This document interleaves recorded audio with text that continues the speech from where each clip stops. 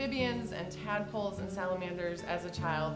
I went camping a lot in central Illinois and would just spend hours pondside watching tadpoles, watching frogs hopping in, trying to catch frogs, trying to observe them, trying to see what's making that sound. So from a really young age, I've been fascinated by amphibians. My favorite interaction with amphibians when I was a kid, I used to go down to creeks and fight tadpoles all the time, hunt frogs in the summertime. That's where I first got introduced to amphibians and really started to just enjoy and find out how cool animals they really were. And then being able to work with the collection we have now is kind of the cherry on top, being animals from all over the world and seeing that huge diversity is fantastic. I've been asked several times what my favorite amphibian is, and it changes day to day. But one of my favorites this week is the lesser siren. It's an Illinois species. Most residents of Illinois, even if they've lived in the state their whole lives, don't know that it exists. They've never heard of it, let alone seen it. We will be able to show them what this animal looks like. It's actually a really unique salamander. It lives entirely in the water, and it only has front legs. It's missing its back legs. Has external gills and looks kind of like an eel. Amphibians play a really important part of the ecosystem. They are a species that indicates whether the natural area is healthy. Amphibians are kind of a keystone to how the water environment's doing because they're so closely linked to it.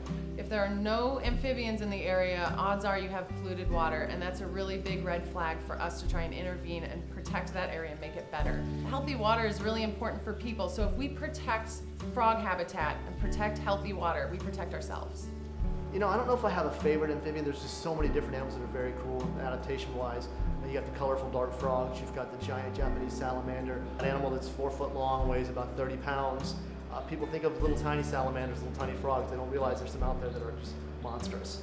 What people think of amphibians are mostly what they see, and you don't see a lot of these amphibians. Around here, there's probably, I think, about 40 in the state of Illinois. The main one people know about are bullfrogs. You hear them in the ponds around here, but there are thousands and thousands of others. Things you'd never see, never heard before, like Amphuma that live in swampy areas. Many species are poisonous. When you're near a brightly colored animal like some of the dart frogs or some of the salamander species, if you're going to stand out in nature, you better be able to defend yourself. They're not big, they're not aggressive, but if something wants to eat them, they're going to get really sick and probably die. And animals learn that really quickly, what to avoid and what not to avoid. The Iberian newts are a really cool animal. They have an adaptation. If you look at them, they're not the most pretty animal. They're kind of a grayish, drab, brown color, but they have about 7 or 8 dots along the chest cavity. It's an adaptation for defense.